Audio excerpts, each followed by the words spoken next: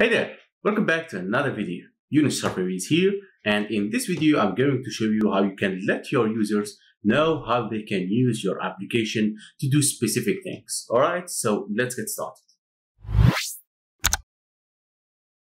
So here I'm having an application, I'm having an empty application here, or an empty activity, and now let's try to add the library we want to use. The library is called TabTargetView. Okay, it contains 5k stars here on the GitHub. And here is the main thing that the application will let you do. It will let you create an animation for the views, and you can add titles and descriptions so the users can see the main important things. Okay, so they can know that this button is for search, this one is to launch process, and so on.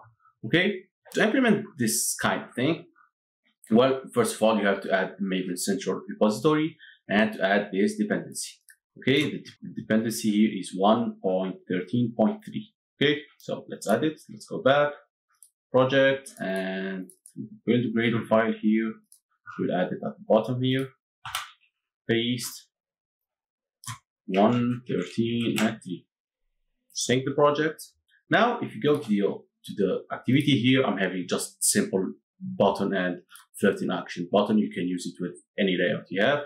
I'm using straightforward XML. I'm not using any data binding or Jetpack Compose, just for the sake for showing what we can do with this library.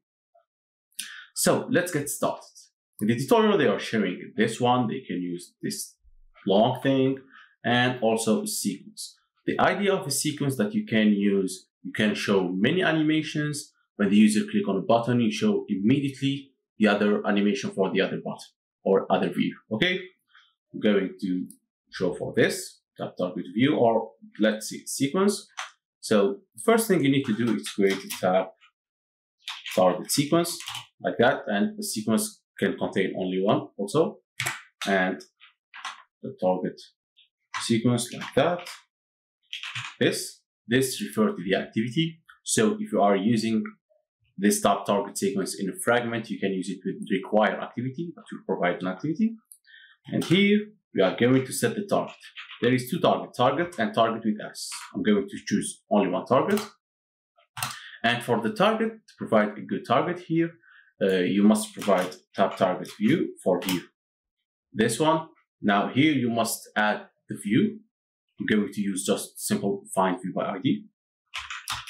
By ID, we can use, I don't know, we can use data binding or Jetpack Compose or anything. But I'm just showing the example for the tab target sequence. And here, let's tab r.id. Let me give some IDs. Button. And we have the add button. Let's name it the add. Okay. Now here, just let me put hello button here. And I'm going to give it a title. Okay, I'm going to give it a title. The title is click here to start. Okay, you can also give it a description, like in order to do blah blah blah, a long description. And here you go. This is the first thing. After setting the target, well, you can immediately start it. This thing, you can start showing it. We can run it to see. So here is the animation is showing. As you can see, it is showing click here to start and in order blah blah blah. This is the description and this is the title. Okay, and this is the view. As you can see, there is some problem with the view here. So we must add something for this. To disable this color thing, view, we have to add the following. Well, let me just add some bricks here. For the view, we must add tint the target to false. Okay, don't tint the target with any color. If you run it again, you will see the main color and button. Okay, now if you click here, it won't click the button.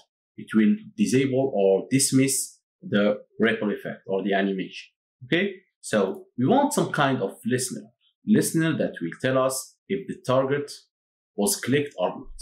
So let's add this listener. We'll add just simple listener, and here we create an object, an anonymous object for tab sequence dot listener, and let's implement it. It contains 3 methods. These methods are on sequence finish, on sequence step, and on sequence cancel. All right. So this will be invoked when all the sequence has been terminated. Okay. This will be invoked if any of the views here, you can add multiple views here. If any of the views was cancelled. What do we mean by cancel? By cancel, I mean the following. Well, first let's delete this and let's add simple log things. Okay, let's replace that with tag and run it. If we click on the hello world, it will show on sequence step and finish. Okay, but now if we click outside the animation, let's say we click here, it will show cancel. It will show cancel. So this callback will let you know whether your target was clicked or not. So let's add another target. Okay, I will add the S here for targets, and let's copy basically just that. Another target. Now the target is the add button, and click here to add something, and in this description add blah blah blah. Okay, don't take the target. There is multiple things you can do. Description, color, it is cancelable or not. So you can set if something is cancelable or not. You can set the target radius for the ripple effect or for the animation effect. Well, you can play with this. There is this interesting thing, which is an ID. The ID of the top target. Well, you can give it 15 like that. Okay. How you can use that ID? Well, in each sequence step, how you can know which step has been passed or not. So you get this thing that the target has been clicked. That's the first thing. And you want to know which target. If you try to use the last target, there is some things here. You can use the ID. Okay. But this ID, is not this view ID. It's the ID for the top target. So you have to set an ID here to use it later. Okay. I will just print the ID here so you can know it. Like that. We set an ID for 15 for the second, and for the first one we didn't set any ID. If you don't set any ID, it will show -1. Okay, so it will show a hello world, and when you click on hello world, it will show for the add button. Okay, and if you click here, it will finish. Okay, if you go to the callbacks here, you will see on sequence step -1 because for this top target, we didn't set any ID. For the second one, it is 15, so it shows 15. And finally, it finishes everything. It finishes the flow. Now, this code is chaos. As you can see, how you can fit this into a real world application. Okay, so somehow we have to clean this thing up. Okay, so the first thing is I can see this one. I can basically create a function that will create for me top targets. Okay, so let's refactor this. I'm going to use refactor and extract function. Okay, let's call it create top, or let's create targets. Okay, let's abstract things. Okay, and here in this create target, we want to add some parameters. All right, so for the parameters, let's make them general. Well, we have a title, of course, the title of string, and let's say description of string. And also, if you use an ID, well, let's give it an ID also. It's an int. By default, it will be -1. Okay, so if we don't set it, and we need this view. Here, you have to make the decision. If you are going to use find view by ID, well, you can just pass the ID. Otherwise, you must pass all the view. I think I'm going to pass all the view because I'm going to change this find view by ID to be with something else. Okay, so I'm going to show view like that, and basically I can import it, and I can pass all these parameters.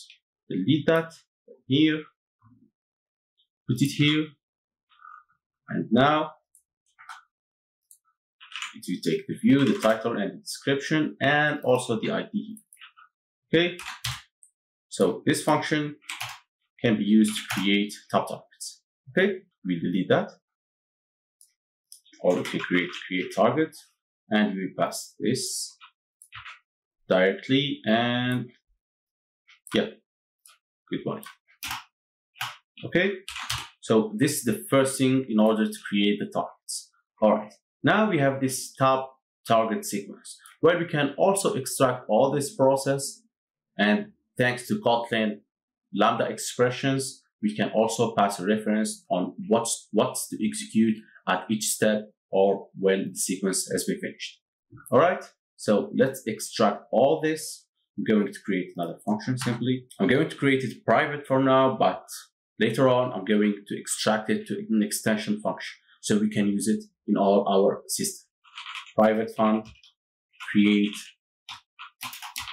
target sequence like that, and simply I'm going to copy all of this. Now here will be passed some views. Okay, so we will delete that, and let's pass list of views or varargs of views, varargs,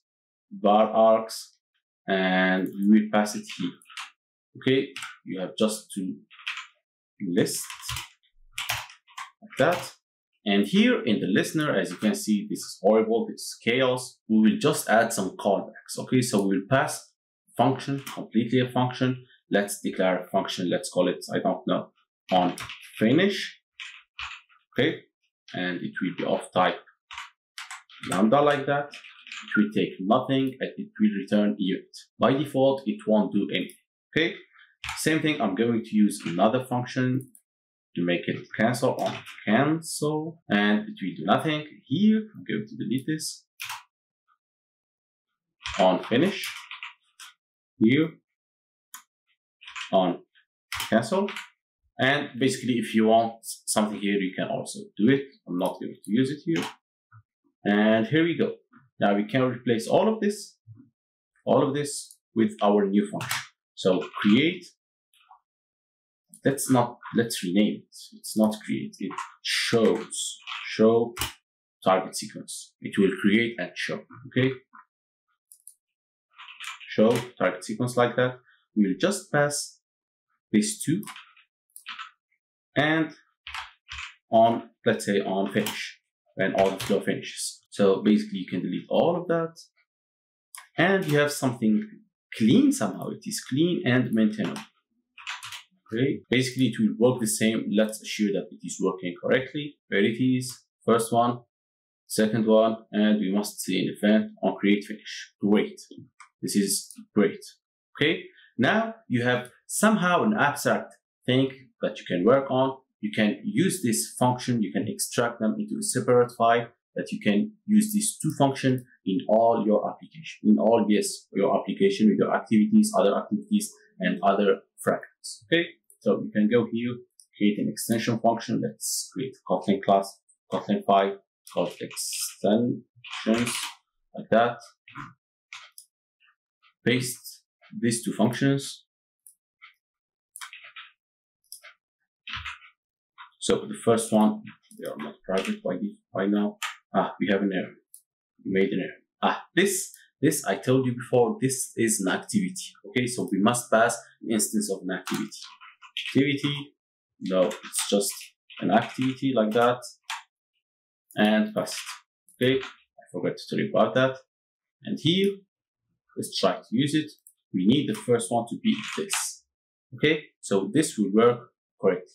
As you can know, we don't have something hard-coded here that tell us to use top target. Okay, so this is somehow independent of top target. It's not fully independent, but it is independent. If you can see here, we don't have any import for that, so we are fine. You can use something like the design pattern for the adapter design pattern to completely decouple. But what we are doing here, we are decoupling our framework, the framework we are using, the top target framework, from our application. Why we are doing such a thing? Because maybe in the future, one day, we will be told to replace this top target activity or this top target framework with another framework. There is another framework, I think, called Material Top Target. Top target prompt, here it is. It will do just the same. It has 1.5Ks. It will do just the same, but its interface is different from the one we are using. So maybe we will decide to use this in the future. If you want to have full flexibility of your application, what we want, the ideal behavior from us is to don't replace any of this.